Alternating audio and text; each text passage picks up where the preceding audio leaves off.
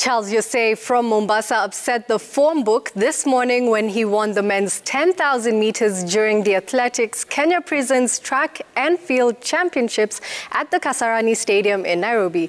Yosei, who has struggled with a hamstring injury in his left leg for years, clocked 28 minutes 56.4 seconds, beating a strong challenge from Jeffrey Korir from Nairobi, who was a close second, clocking 28 minutes 56.8 seconds.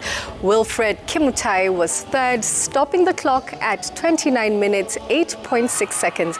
In the men's 110 meters hurdles, Sami Rugu sped to victory, clocking 15 seconds flat. Jeffrey Rono was second, while Justice Chumba was third. In the women's 100 meters hurdles, Gladys Ngure was triumphant, upstaging Maureen Wafula and Edna Ogandi.